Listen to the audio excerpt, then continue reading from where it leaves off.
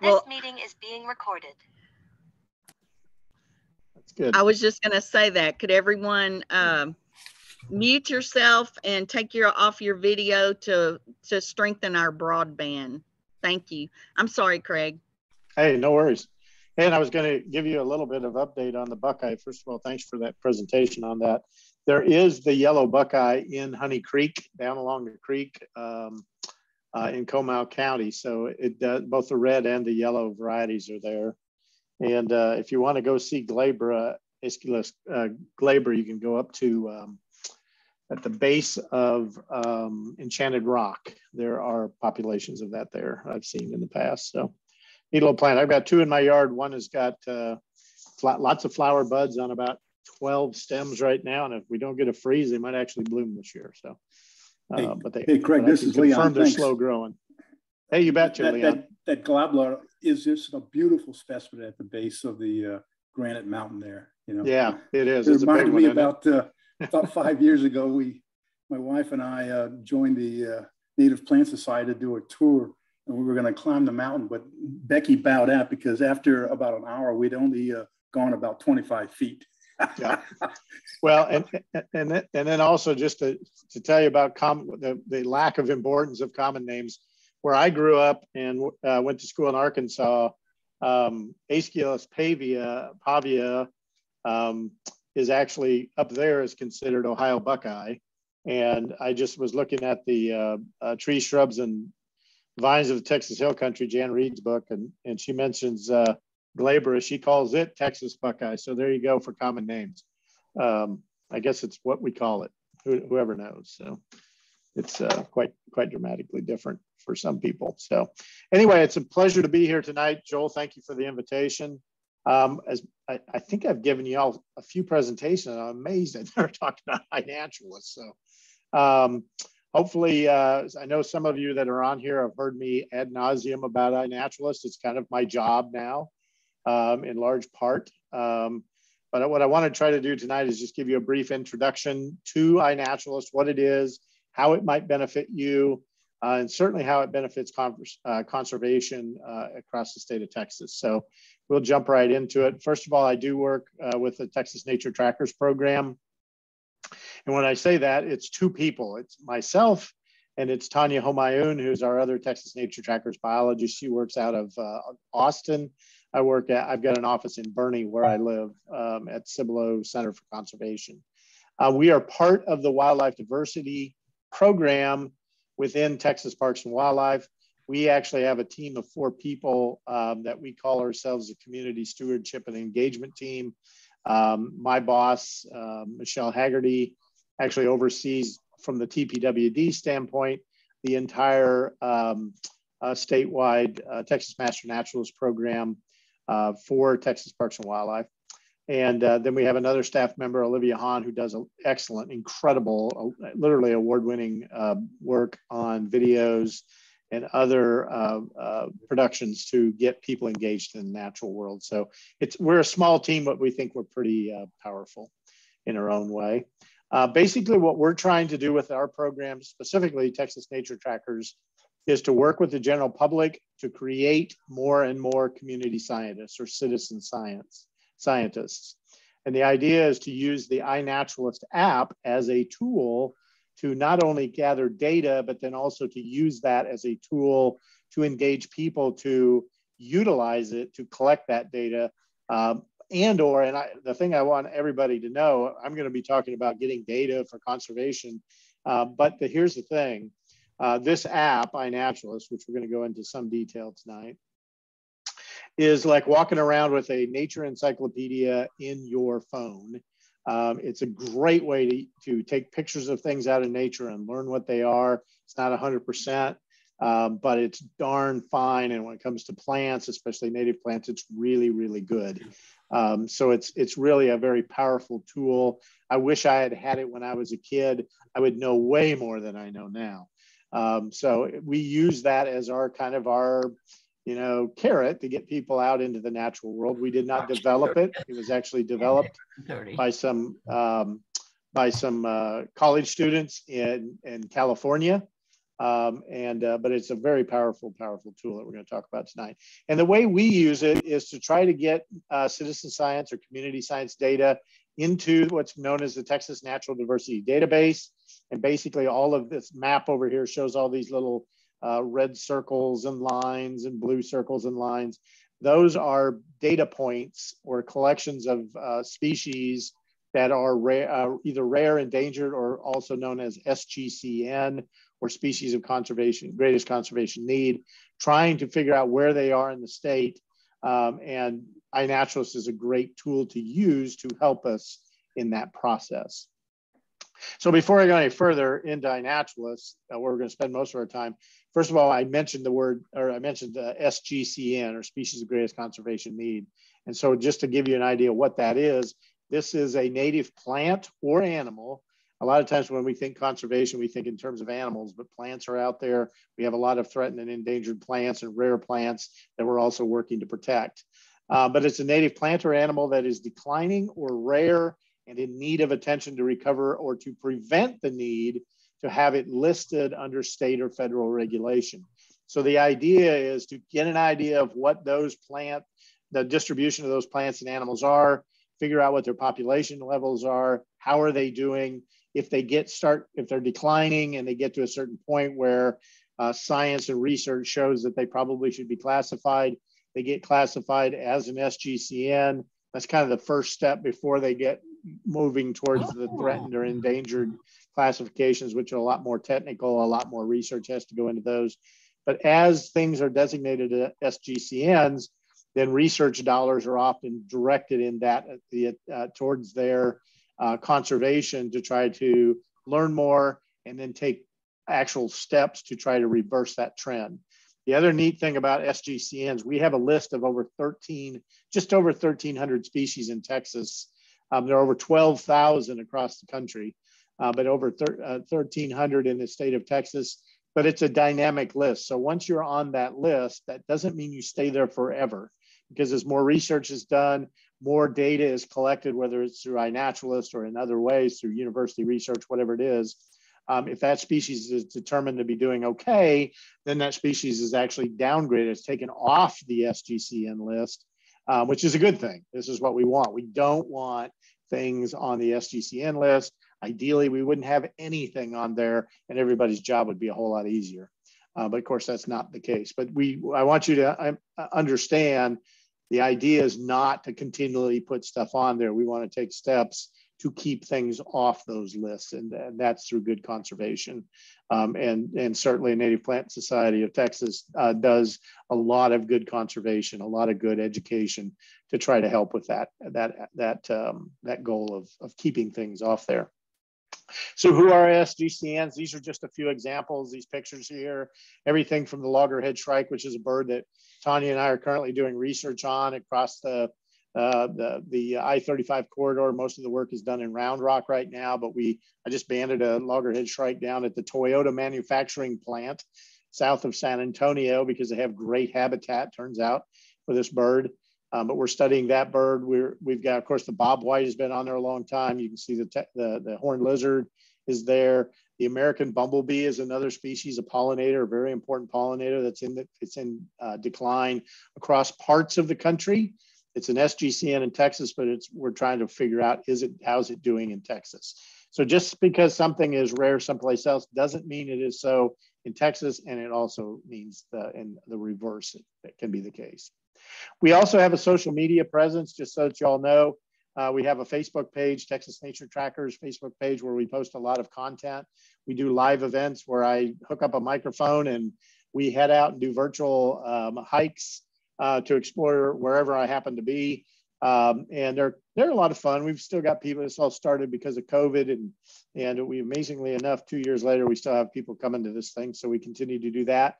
Tanya, my colleague, runs our Instagram page and puts up all kinds of great content there if you're an Instagram user. So I would encourage you to check that out if that's the case. So let's get right into iNaturalist and Seek.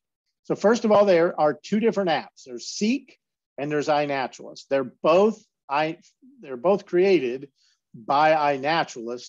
The Seek app Seek is actually it was designated or designed for children under the age of 13, where you don't have to give any information out. They can just go out and take pictures of things and find out what they are. It's been kind of gamified, so they can get stickers and awards and things things like that. So whereas iNaturalist is really the more of the data collection app.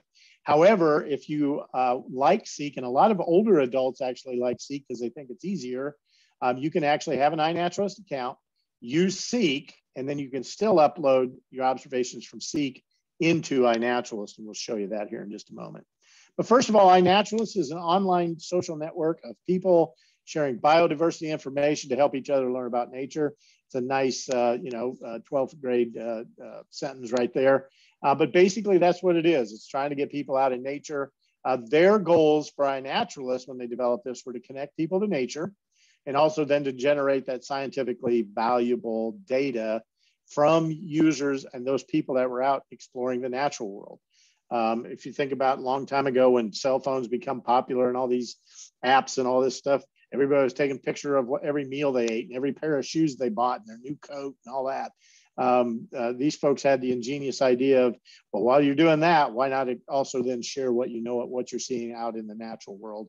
And it's worked very, very effectively, to the point where as of about 2 hours ago, there were 91 million observations in iNaturalist across the globe. And you can see the United States is a big time player there. You can kind of see where the population centers are around the globe and how often it's being used. So 91 million pieces of data is a lot of data. The only other app that I know of that collects more data as readily and a lot more data is eBird, which is also a fantastic app if you're a bird watcher. Here in Texas, over 5.7 million observations just in Texas. So we have somewhere between 5 and 6% of the world's observations, I think, somewhere in there. And so with that amount of data being gathered by the general public, by community scientists, it would be silly of Texas Parks and Wildlife not to tap into this data set and see what we can learn, and we certainly do that. And that's kind of our job, is to monitor that, to do data readouts and things like that. So back in 2013, TNT, Texas Nature Trackers, partnered with iNaturalist and began using it to host projects on specific taxa groups, and we'll review those as well here in a little bit. So how it works, the easiest way to explain it is you download the app, you create an account. We're going to show you how to do all that. You go out and you start taking pictures of things in nature with your phone. And then you share those, you upload them to iNaturalist, you share them with the world. They can, if you don't know what it is, and this is the great thing about this, I've got an office full of field guides. But now I can use iNaturalist as my primary field guide in the field. I don't have to have a Sherpa to carry all my field guides with me. I can use that, and I can always refer back to my field guides if I have something, if I've documented something that I don't know what it is and iNaturalist doesn't know what it is. But you take that picture, you share it with other iNaturalist users, and they have discussions and they can help you to identify what in the world it is that you photographed. A little bit more in detail, basically you have to create that account, as I mentioned. So who you are, and that's an email address, a account name, whatever you want it to be, and a password. That's all they ask you for. Then, of course, you have to have evidence of what you saw. So unlike eBird, where eBird trusts that the bird watcher that's reporting birds can positively identify the bird without a photograph for proof, this one asks for evidence of what you saw. So that can be either a photograph or it can be a sound, some kind of sound recording, so that they have some physical evidence of one kind or another. And then, of course, what you saw, knowing, a lot of people, we go out in nature and a lot of people don't know what the tree is right outside their back door or that butterfly that's flitting across their flowers. The nice thing about iNaturalist, you don't actually have to know everything that you're taking a picture of. If you know that it's a butterfly, all you have to do is label it butterfly, and that puts a tag on it. So people that are interested in helping with identifying butterflies can help you with your identification later down the road. And of course, when you saw it, the nice thing about our cell phones, They're the best tracking devices that have ever been implemented, apparently. But when you saw it, it's going to record the date and the timestamp, so that information is going to be there automatically. And then, of course, another really important thing for conservation in particular, but for your own personal records, it can be very important, is where did you see it?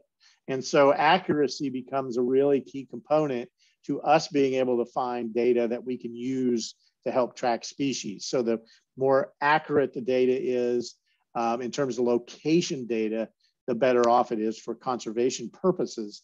However, the nice thing about iNaturalist is they recognize that some people may not want to share locational data while they're sharing the image or the sound of the critter or the plant, whatever it happens to be.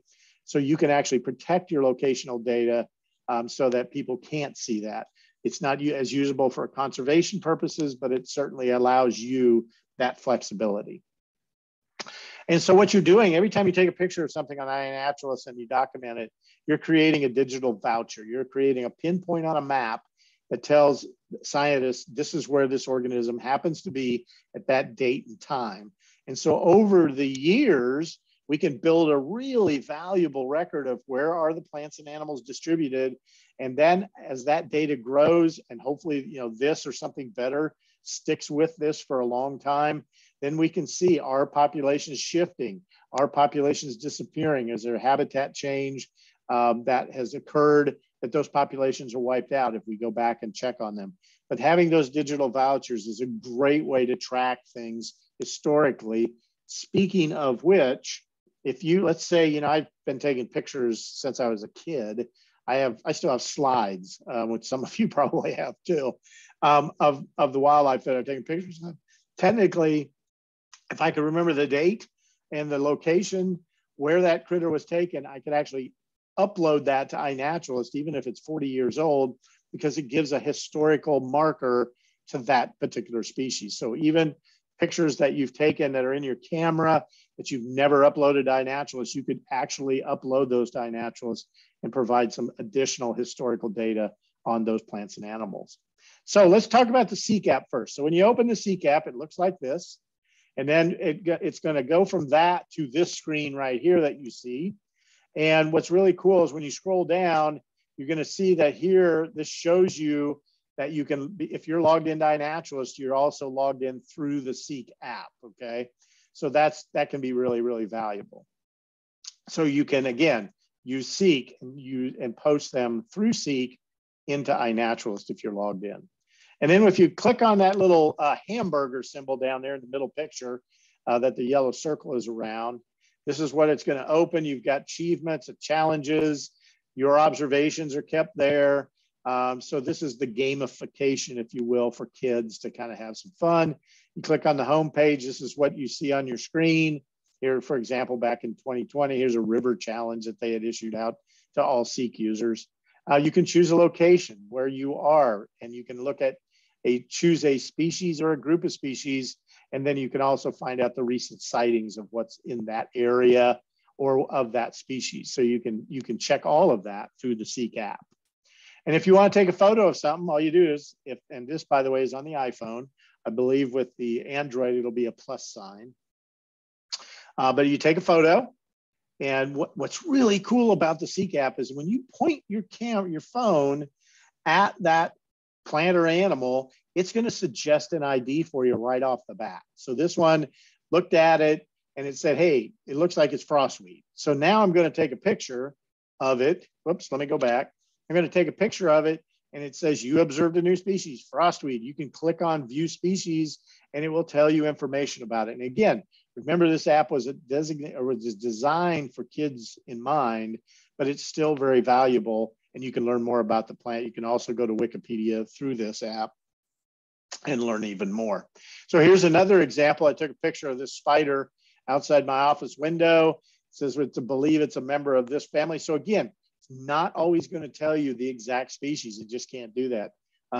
For example, if we think pollinators, there are over 800 species of bees, known bees, in the state of Texas. And as many of you know that are gardeners, that a lot of them are tiny, and even the experts have difficulty identifying them. So it's not 100% perfect, but it certainly is helpful.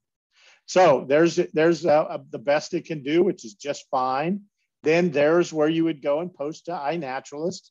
And here it is right here. It's posting. Here's the date, the location, geoprivacy.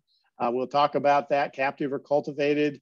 You can make those adjustments there and then go straight into your posting to iNaturalist. And there it shows that you actually did post it to iNaturalist. So iNaturalist, let's talk just specifically iNaturalist. First thing you have to do is create an account. I suggest that you create the account from online as opposed to, still have to download the app on your phone, but I would create the account online, and there's one reason for that, and really one reason only, but it's an important reason, and I'll show you what that is. So when you open up, when you go to www.inaturalist.org, you're going to see a page similar to this. Over here, you're going to see where you can log in or sign up. The neat thing about this is when you have an iNaturalist account, you have your own web page. And I'll show you that web page here in a little bit. Pretty cool, actually. So let's say you already have an account. You can type in your username, your password, and then go ahead and sign right in. Or if you're brand new to it, you start a new account by clicking on that, those words right there. And then what you have to do is create a username, login name, provide an email, your password confirmation. And the really important thing, and the reason I say sign up on the web, is that right there. Your default time zone is Hawaii. And as far as I know, this is not Hawaii. So you need to go in there and select Central Standard Time. If you're this part of Texas, you're in El Paso, I can't remember, you might have to change it an hour. I can't remember if it hits there in El Paso or not until you get into New Mexico, but you want to change to your current time zone. And the reason for that is if you get out and participate, let's say you participate in a BioBlitz, and we'll explain what that is, but it's a timed event, and you're on Hawaii time, you can be taking all kinds of observations in that location in Texas, and they won't be going into that BioBlitz because your time is off. So you have to make sure that that's set there, and you can't adjust the time on the app. And that's why I suggest going to the web page. So here's the app. Here's what it's going to look like on your phone when you open it up. The Apple is going to be on the left, the Android on the right. When you look, these are your most recent observations on both sides, your totals right here, total species identifications over here on the Android. So you have some buttons down here at the bottom. You also have this button up here. You've got some buttons over here, of course, because they're different kinds of phones. They have to do everything a little bit differently. But if you want to observe, if you get your app uploaded and you're ready to go outside and take a picture of something, if you're on the Apple phone, you're going to just hit the camera right here. If you are on the Android, you hit the green circle with the plus sign in it. And it's going to now give you 4 choices. Okay, we're going to review each 3 of those 4 very quickly. But there's the camera, so that's going to be the iNaturalist camera to take the picture through your phone.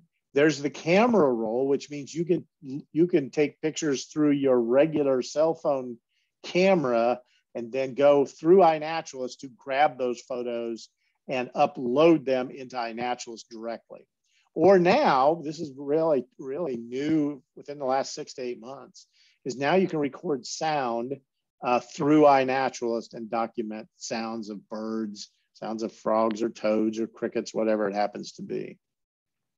And then, of course, if you don't have a folder, you can still make a record of it. That record will never become real usable to scientists because there's nothing physical there to prove it, but it still can be valuable to you that you want to document that a bunch of sandhill cranes flew over your yard. Maybe you don't get a picture of them, but you can still go in there and document that happened.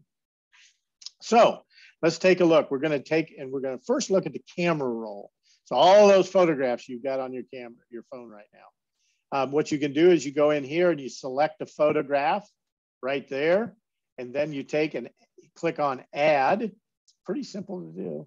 And all of a sudden you'll notice that photograph is populated right here.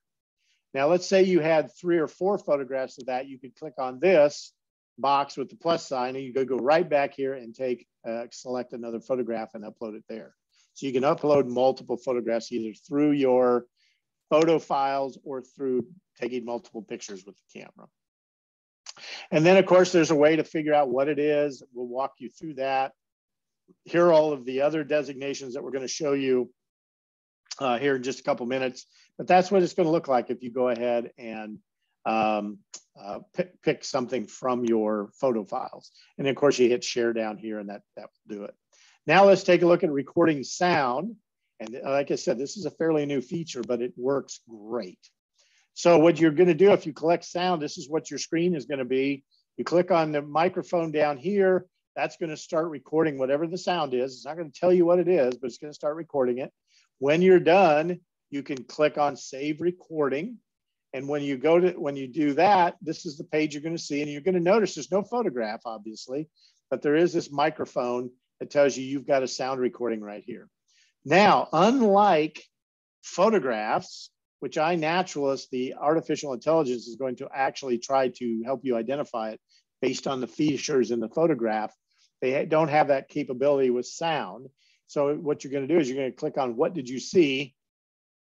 And then you can either look up, you can type in the species if you know what it is and do it that way. And if you don't, let's say you know it's a bird, but you don't know what kind of bird. This is kind of the whole point, right? You can just type in bird and populate that as a placeholder under bird, or if it's a toad or a frog, you can put amphibian, whatever it happens to be. And in this case, I knew it was a cardinal, so I went ahead and documented that it was a cardinal, typed it in, it found it, and populated it for that purpose. And then I hit share, and the thing that's different, instead of the photograph, of course, you're going to have this symbol that this is a bird sound, okay, in these two cases. That's a great tool. I used to have an app on my phone separately that recorded sounds, and then I would have to take that sound and upload it into iNaturalist, and it was kind of a pain in the rear. This way, now you can do it straight from the app. So let's go ahead and take a picture of something, okay? So we're gonna hit that camera on the iPhone, we're gonna hit the plus sign on the Android, and we're gonna select camera. Now, before we select camera, something to keep in mind. You have your own cell phone camera and you have the camera that iNaturalist uses. Here's the difference. The cell phone, when you take a picture with your cell phone's camera, okay, and I'm not saying they don't use the same camera, you can actually edit the photograph. So let's say you go out and you take a picture of an insect and you look at it and it's pretty small, and iNaturalist may not be able to identify it if it's a tiny little thing sitting in the middle of a flower. It may try to identify the flower. What you can do is take a picture with your regular phone and then go to that picture and edit it and blow it up, basically, and then save that image and then go back and upload it to iNaturalist using the other tool that I showed you just a moment ago. So that's something you keep in mind, especially with small insects and things like that. But otherwise, you can use your cell phone. You go ahead and you take your picture. It's going to populate right here and right here, that first image. Notice I've got my hand in there. I put my hand in that photograph so I had a reference of size. A lot of times that can be helpful, especially with plants. The other thing I would tell you is that if you're taking pictures of plants that you don't know, don't just take a picture of the flower. Take a picture of the leaves. Take a picture of the entire plant. Take a picture of the stem, because the more photographs you have, the better the artificial intelligence in iNaturalist is. And then that aids in the positive identification of that species. As you know, a lot of species look very, very similar. So first, there's your photograph. Let's say you want to take that second photograph. All you would do is click that box, and that's going to take you right back to your camera. You can take another picture, okay? If you've got that picture, that's all you need, then you can click on what did you see. It's going to actually give you suggestions, okay? And you'll notice it says here, we're pretty sure this is in the genus Quercus. We think it's an oak. We don't know maybe what species it is, but we're pretty sure it's a Quercus. And then underneath, it'll actually give you top 10 species suggestions. So it'll give you some choices. So if you don't know what kind of oak it is, you can collect, but you know it's an oak because you found an acorn on it. You can go ahead and click that, and that will populate up here. In my case, I knew it was a Texas live oak. So I populated Texas live oak up here, and it's done. Now what I'm going to do is I'm going to go through the rest of this page, this screen, to see what I need to do to make any adjustments. And for some of you, you're going to go, my God, this sounds really complicated. It's truly not that complicated, okay? There's just a lot of words to explain how it works, unfortunately. So you've got your date and time right here. So now you know when it was recorded, when it was observed. Here is your accuracy. This is for conservation purposes, very, very important. For our purposes, we like to have things within 500 meters of where they were actually photographed, okay? You'll notice that the accuracy here is 128 millimeters on the iPhone, and the same plant on the Android, the accuracy is 6.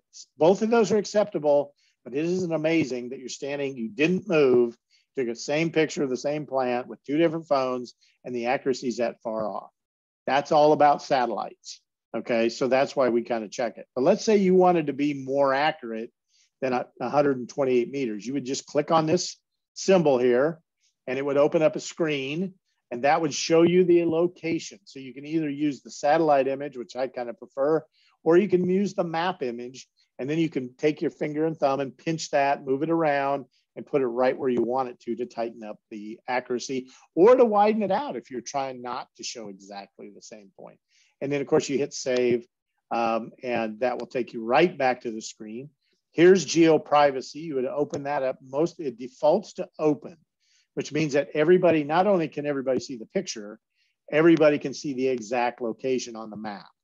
But let's say you have a ranch and you have a population of Texas horned lizards, and you don't want to share the exact location with the world, maybe with scientists, but not the world. You can actually protect those locations from the general public, who might have somebody out there that's looking to come onto your property and steal those lizards. So to do that, when you click on that, you're going to have 3 choices: open, obscured, and private. Again, open means everybody can see the coordinates. Obscured means that it draws a 22 by 22 kilometer box around that area, and it puts a random dot. That's what people on the map are going to see. Does not show the exact location, so you can protect it that way. Trusted users and trusted project curators of projects that you've joined, that you say, yep, you can see my coordinates, they can see it, but the general public cannot. And if you want to hide that completely so the map shows nothing, you can select private. And again, let's say you join one of our projects, you're assuming that we're trusted people, we'll be able to see the coordinates, but the general public won't be able to see anything. And in fact, and then also captive versus cultivated. And this is important, especially if you think about the gardens that you all monitor and support and grow things in. Certainly take pictures of them, but make sure that if it's been planted, that it defaults to no. So that means it's wild. You want to change that to the fact that it's captive or it's cultivated, so that that you're not misleading the public that there's a wild population of this thing in downtown, the middle of downtown New Braunfels, in the park that's been mowed, and there's a little box with native plants in it, knowing full well that that is not a native location for that particular plant at that particular time. And then, of course, there are projects, and we're not going to talk a whole lot about them. There are different kinds of projects. What happens is when you post something to iNaturalist, let's say you posted something in New Braunfels, and it was a wildflower, and let's say the Native Plant Society had a native wildflower project for Comal County. What would happen is if I took a picture of a wildflower in Comal County, project would actually grab that observation and pull it into its project automatically. That's what these projects down here are doing. They're actually finding your observation, pulling it in if it's within the boundary of their project, okay? So these are automatic.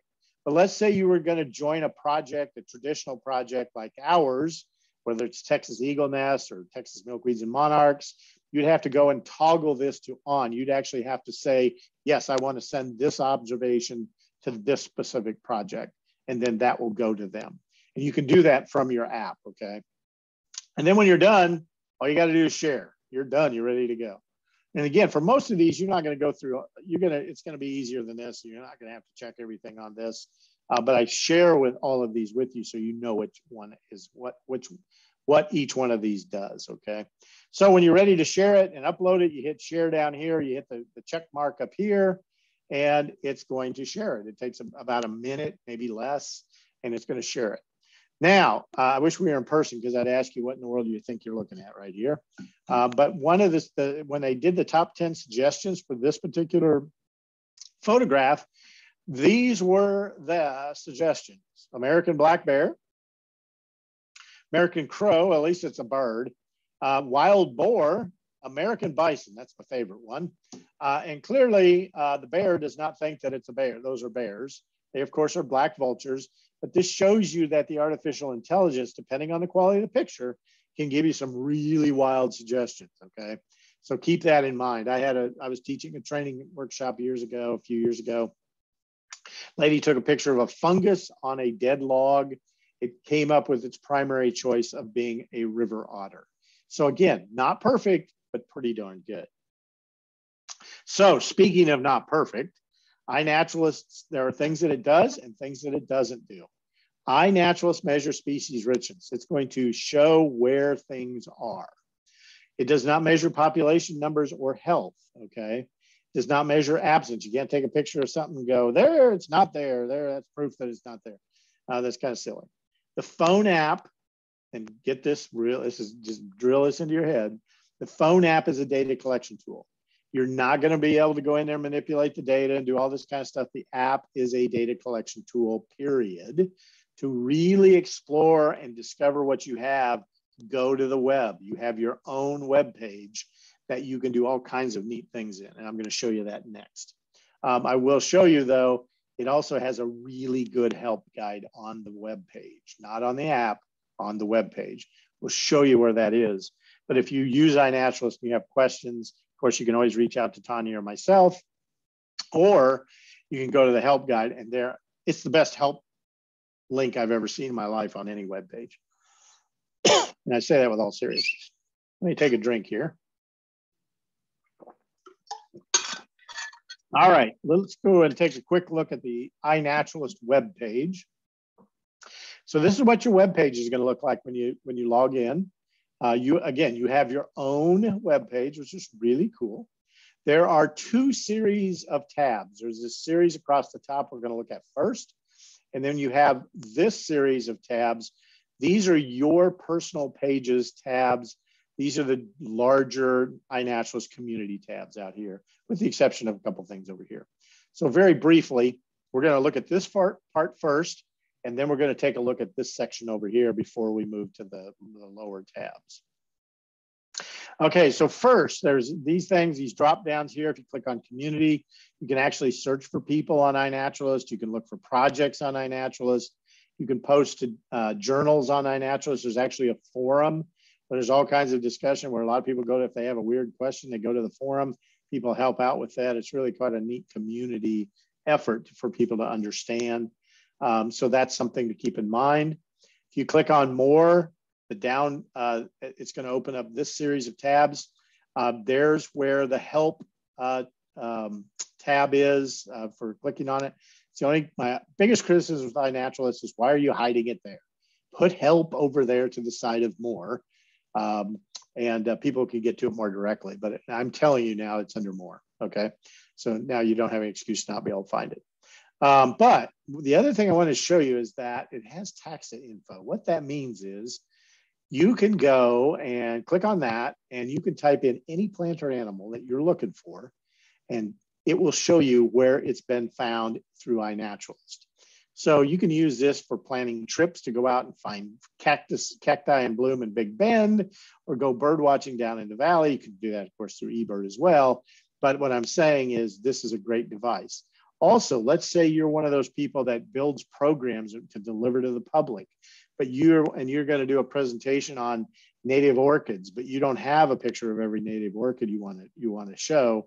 You can come to iNaturalist, look under taxa info, type in those orchids, and there may be pictures there that the photographer will actually allow the public to use in those kind of presentations.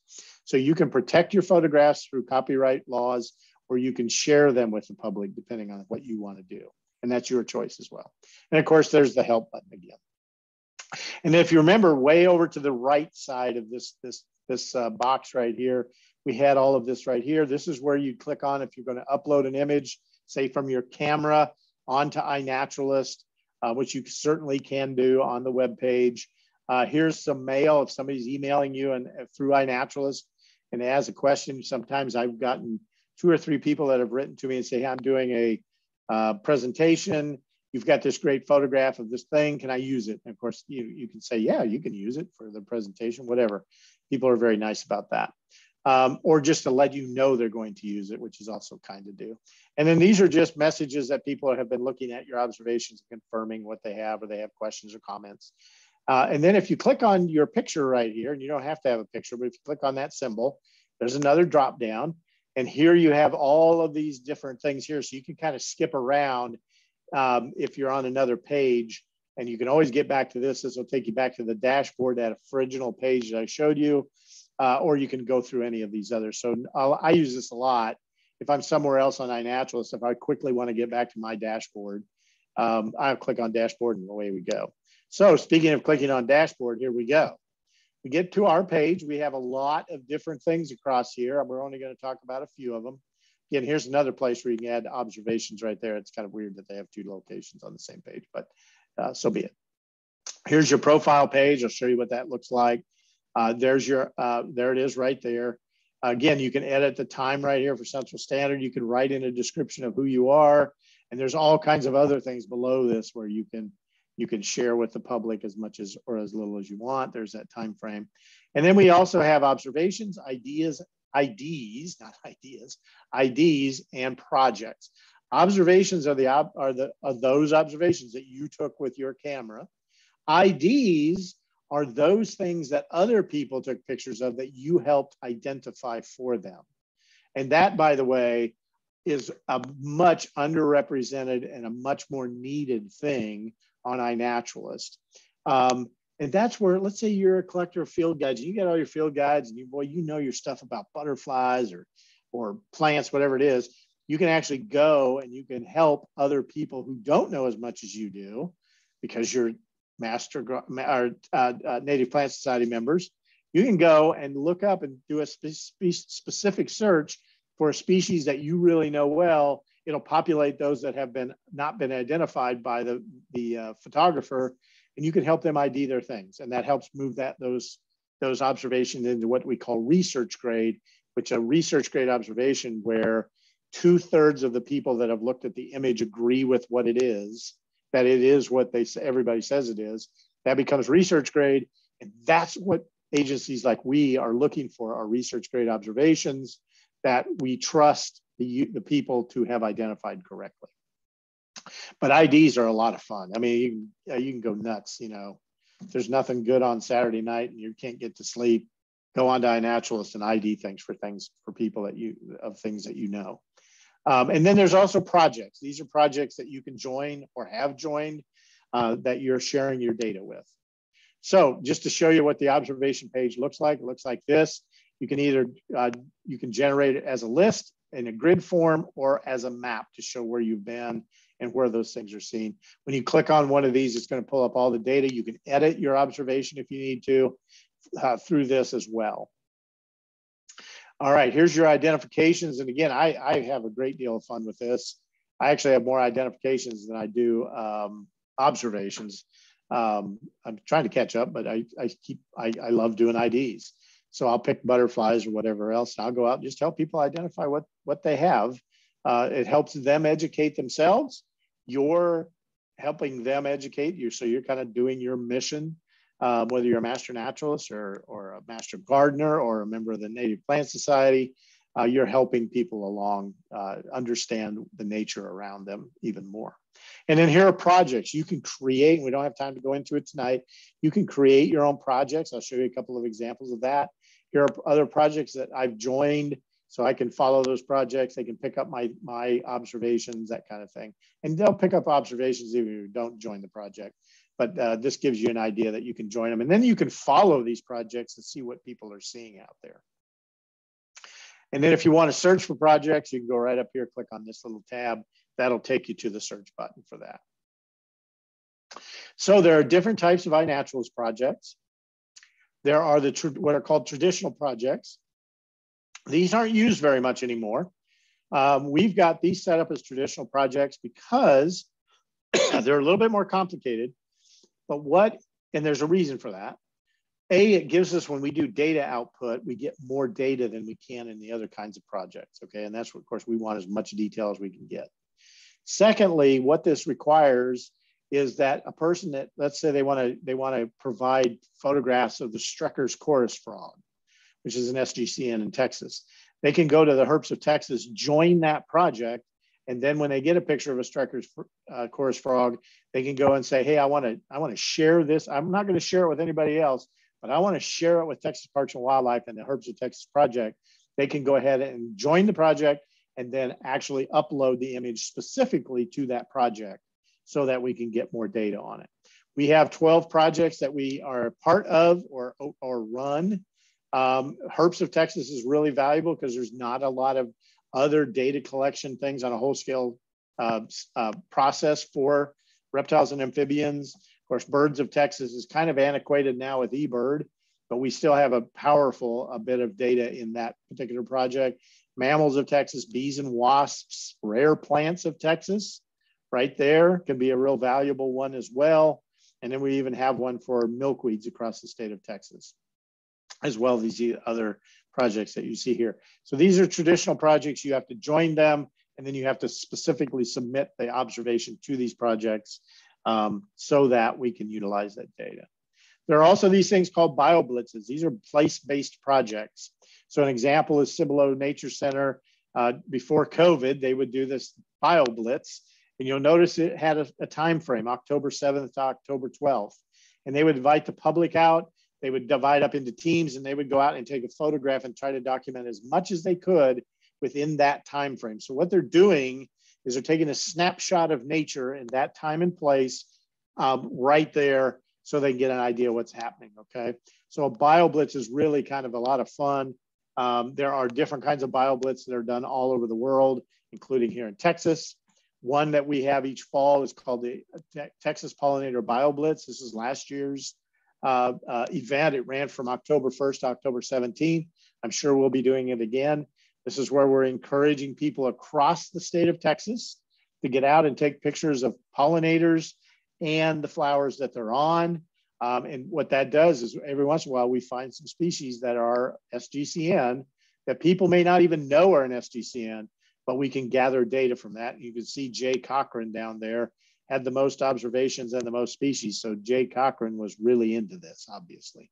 You'll also notice that last year, the monarch butterfly, the reason we do this in the fall is to try to track their migration through this project, had the most observations, over 1,000 of them that were monarch butterflies. So that's another type of bioblitz. And then there's this one. There's the City Nature Challenge. This is a global event sponsored by iNaturalist. And we have this year, San Antonio has been involved for several years. This is last year's results. Comal County is included in the San Antonio area. We had over 15,000 observations. We had 762 observers, and shame on us that we only had 762 observers. Best I can tell, in the San Antonio metropolitan area, there are a lot more than 762 people.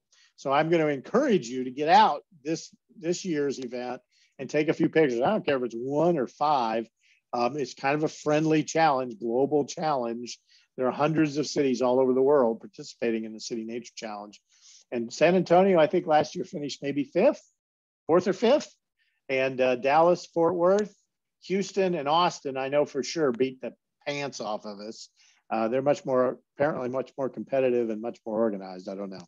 But this year, of course, we'll show you when it is here in just a moment. So you can also do taxa-specific projects. We've been monitoring butterflies at Guadalupe River State Park for years. We've been doing that through in-person surveys, paper form surveys. But at the same time, we've got people with cameras. So we created this project. On this particular iNaturalist project, we're up to 86 species we've documented with photographs. Not bad. There's about 130 or so that have been documented in Comal County over all time. But 86 is pretty good at that location. And we're continuing hoping to continue this research for another 2 or 3 or 4 years, so we can get a good 10-year project in to get it going. And notice it says 2012 monthly. That was kind of a hit and miss for the first couple of years, so it really got serious in about 2014. You can also do a property-based individual collection project. We have a little house here in Bernie. We've done a lot of restoration work with native plants. I grow my own native plants in my little tiny greenhouse in the backyard. Our lot is very small. It's a typical community lot of 0.22 acres, little front yard, little backyard. You'll notice as of today, we've seen recorded 353 species in that tiny little yard.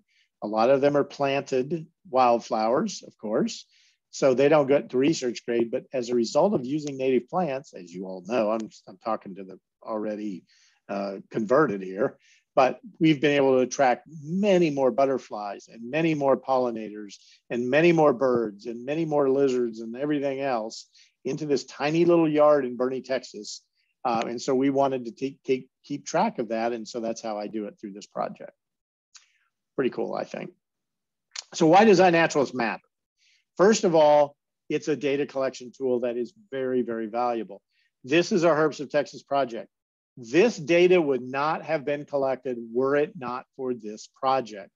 So we've had 3,800 records prior to 2018, and then we added another 2,700 records between 2019 and 21. We're adding more records this way. So you're talking right there, you're talking over 6,000 records of herps, of reptiles and amphibians across the state of Texas, data that a wildlife biologist does not have the time to go out and collect. And this is all by community scientists helping us out.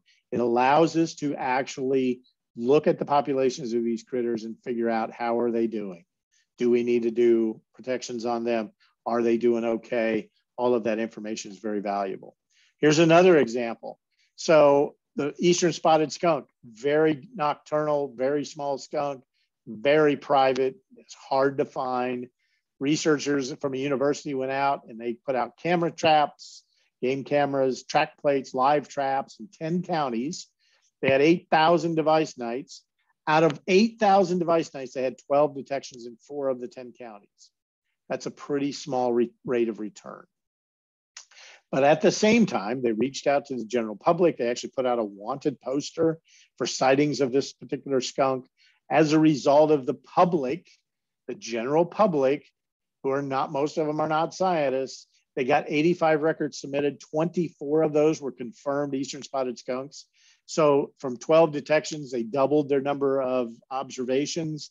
And not only that, they got them from 21 counties instead of 4. And 6 of those counties were brand new records. They'd never been documented there before. So again, a lot of really valuable data from community science. The other thing that we find with iNaturalist, and we've got some data to show this, is that as people get into iNaturalist, and we've kind of done it from the standpoint of the City Nature Challenge, once people, first time they participate, if they buy into it, all of a sudden they get very engaged, and all of a sudden they go from maybe 100 observations a year to maybe 2,000 or 3,000, and some of them go even deeper into it, and they become so skilled at iNaturalist and so engaged in iNaturalist. I've got a gentleman that I work with all the time who actually teaches his own iNaturalist workshops, or we co-teach together, whatever the case may be. So it's a really valuable tool to engage people and keep people engaged in the natural world.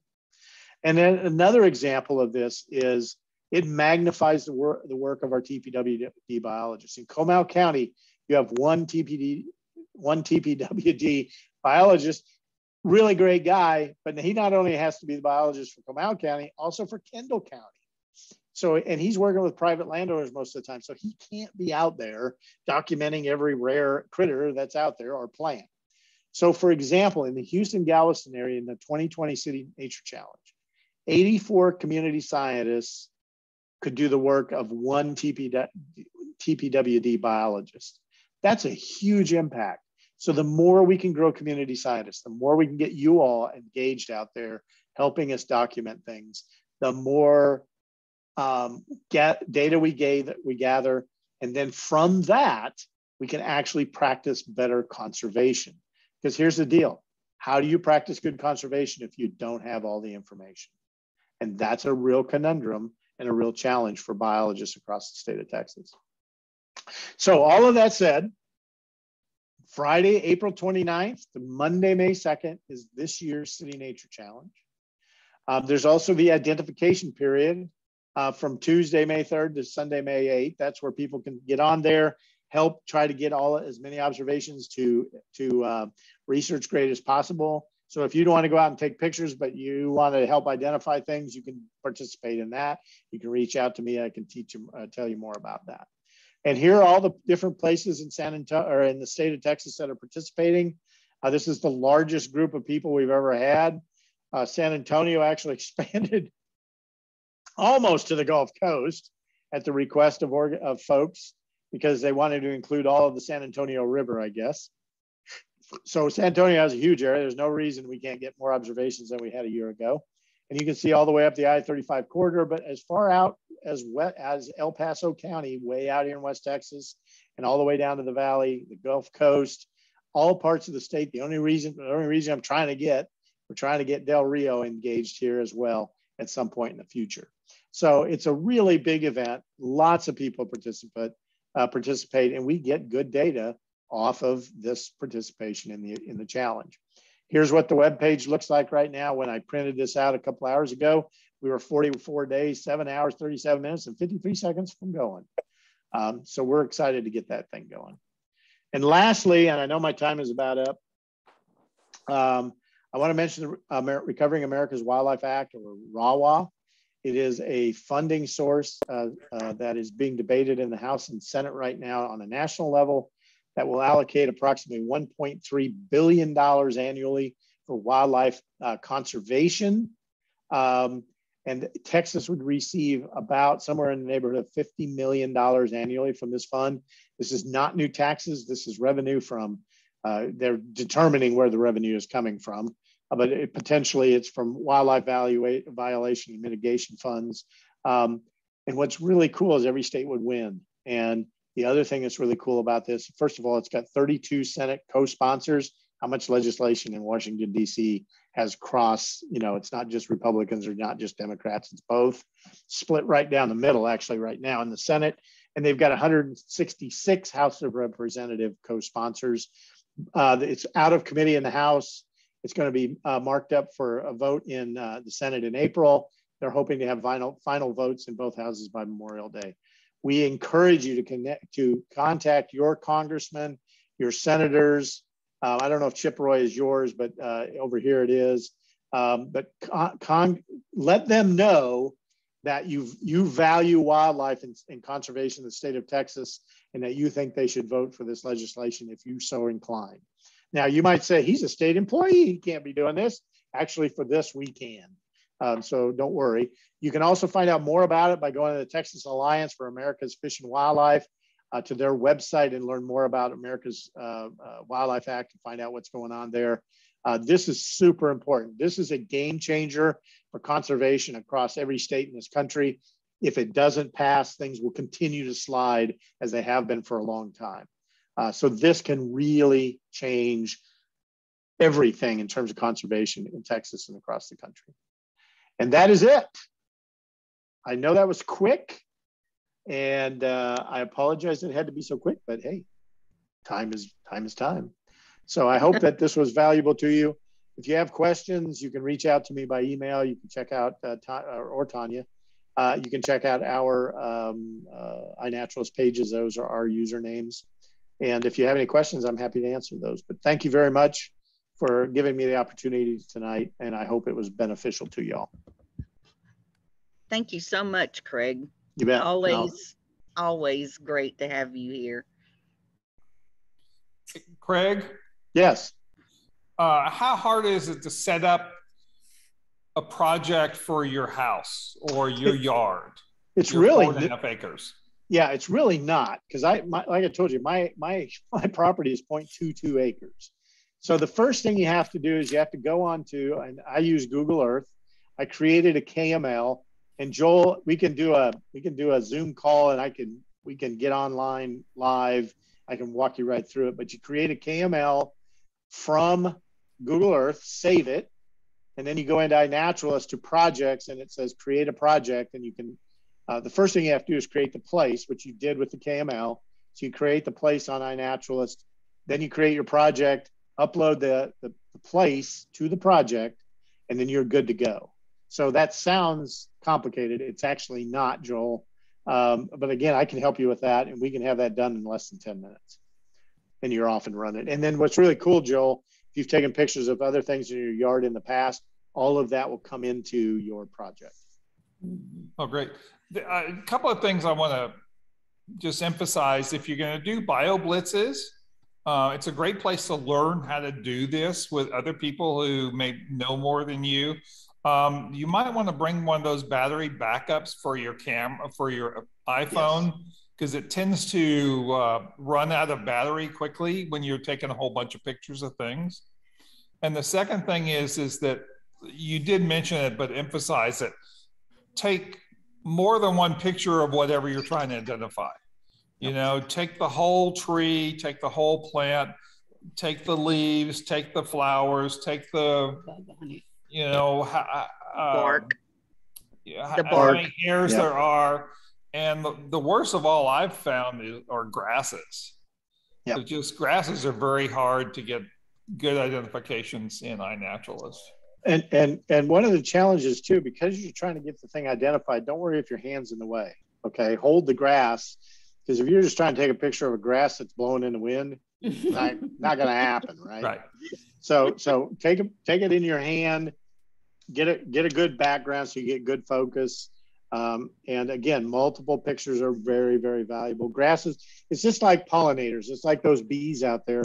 So many of the bees are literally 3 or 4 millimeters long. Experts at pollinator studiers, researchers can't identify the darn thing by looking at it. They've got to dissect it. And obviously your cell phone can't dissect or take an electron photograph of a 3 or 4 millimeter insect. So it has limitations, but the nice thing is by sharing it out there, there are people out there that have some expertise that'll help as much as possible. But yeah, more than one photograph is much more valuable in terms of identification than just one, you know, half blurry picture taken from too far away sort of thing, you know. Craig? Yes. I saw your message, darling.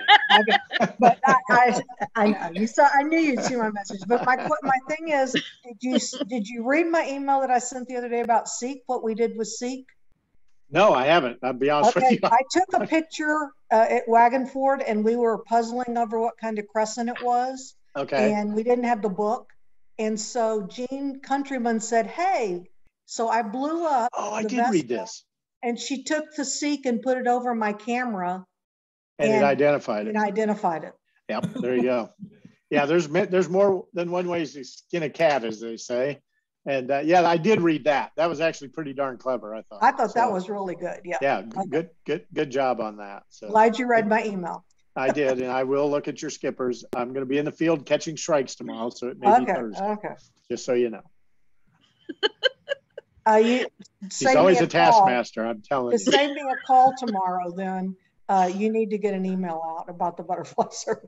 Yes, I do. I ran into Ernie today, so I've got to get that out. So. Okay, just save me my call. Okay. Thank you, Darlene. Isn't it nice to be retired?